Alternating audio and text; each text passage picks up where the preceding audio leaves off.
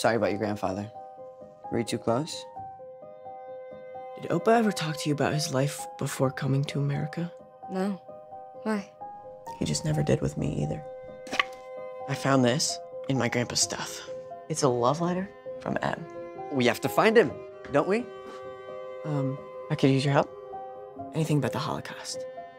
More specifically, about the Holocaust and gay people. What the hell? I called you like a million times yesterday. We're doing research about my grandpa. Why are you keeping that a secret from me? I'm not keeping it a secret. I just, Whatever. Are you sure you want to do this? Don't be ridiculous. I want to make sure, I'm not forcing you to date me.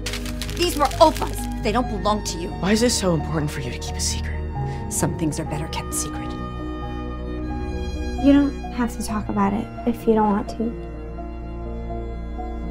All I want is to talk about it.